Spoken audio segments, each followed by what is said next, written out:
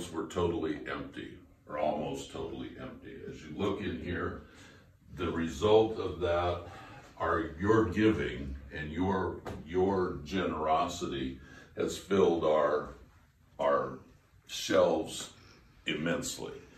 And I want to thank everybody who contributed for their generosity and their help. Thank you again. I appreciate all your efforts. And you might have seen that we were low on cereal. If somebody wants to bring in some boxes of cereal, I'd appreciate it. But other than that, we're okay. Thank you.